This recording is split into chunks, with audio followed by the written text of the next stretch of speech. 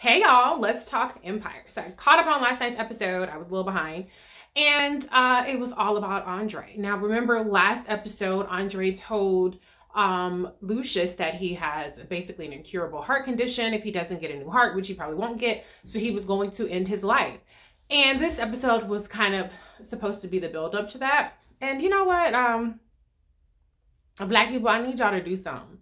When somebody tells you that they're suicidal, it's not your job to try to talk them out of it. It's your job to go get them some real professional mental health. Okay? 5150 hold, take them to the hospital, bring in a trained psychiatrist, therapist, whoever is equipped to deal with that. I mean, what the fuck? I thought that was a little irresponsible. I understand it's a TV show, but with the rash of suicides that we have, you know, going on in our particular community, I think it's a little irresponsible of the show to not really show that professional help is something that's needed in this case. In fact, the entire episode was Lucious trying his... So Lucious got into a car accident and the car accident knocked him out. So it looks, I mean, it's pretty obvious that he's having some sort of like hallucination or whatever else. And so different people that he's killed in the past are basically haunting him in this whatever state he's in, trying to convince him to kill Andre. And I'm like, what? I mean, is this what we're doing? I didn't care for that, to be honest. So while Lucious's alter egos are, you know, ghosts of Christmas past, I guess, are trying to convince him to kill his own son, Andre is trying to, you know, tie up loose ends and, you know, have his last moments with people in his life. Now, Jesse is out on his honeymoon on Seychelles. So I guess they're going to not have him on the show. I'm not happy about that. But I'm not going to get into that right now. We're talking about Andre. So Andre tries to go out with Terri to go skating.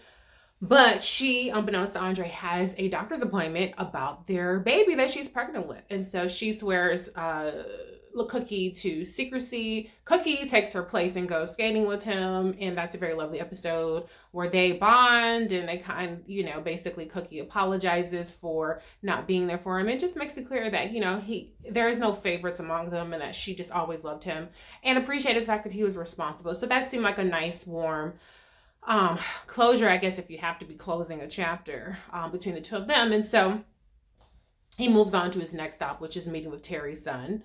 And that's another heartwarming exchange where he gets a call because apparently the feds have frozen all of Empire's assets. Now, I could understand how they can freeze Cookie and Lucious's assets because they're supposedly under investigation. Okay, I can't understand it, but let's just say, hypothetically speaking, if they were to be able to freeze anybody's assets, it would be Cookie and Lucious, not the entire corporation. That's a publicly traded corporation. But okay, we're going to go with it. So, you know, Cookie gets called, you know, in, you know, but the Fed chick is on her ass. But, you know, for this fishing expedition, they sure don't have shit for them to be able to freeze assets and pick people up at will. Where is a warrant? Where is probable cause? Anyway.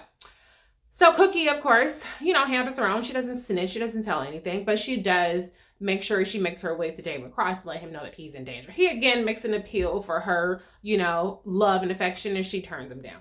So I think that's going to be probably the last that we'll see of at least that little subplot of Cookie and Damon, you know, flirting around or whatever. So back at Empire, the assets are frozen. Everybody is quitting the tour. So they devise a plan, being Becky and Giselle devise a plan to put on a concert that they can actually charge for. Andre comes to the rescue as well. He's all hands on deck, even though he's sick, even though he's planning to kill himself later.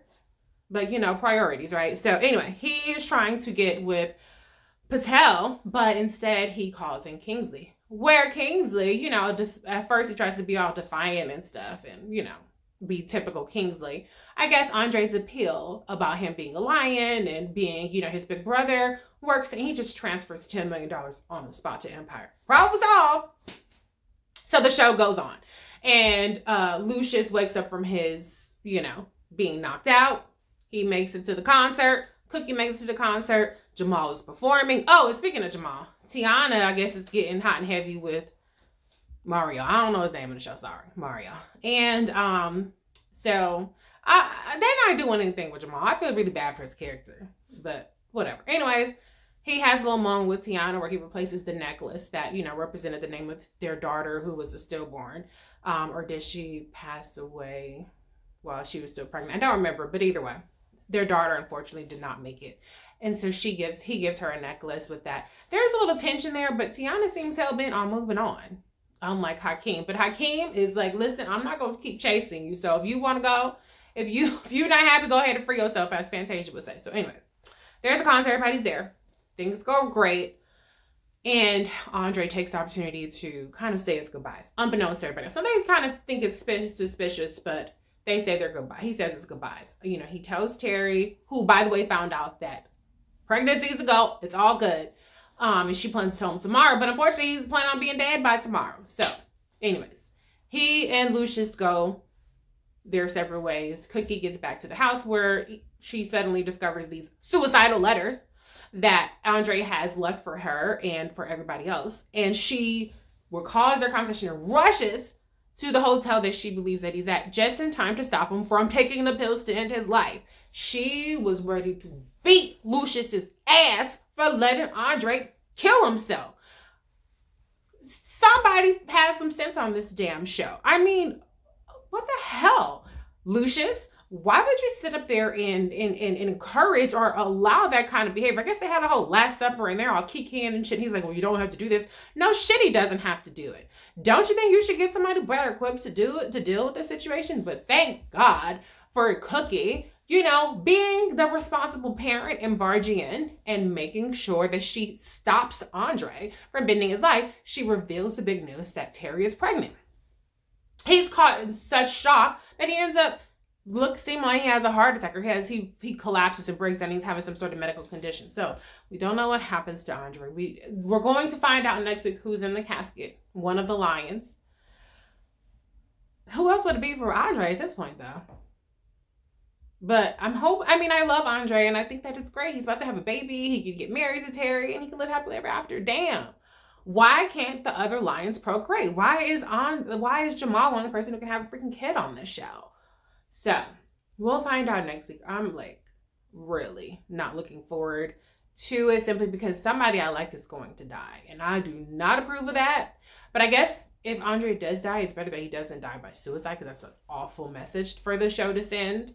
But we'll have to wait till next week to find out. And, you know, the good news is that Empire has been renewed for another season. The bad news, though, it looks like Jussie Smollett is not coming back. He's been picked up in terms of the option, but they don't have any plans to cast him. I think that's completely stupid, because he makes the show amazing. But, you know, people don't want no problems, so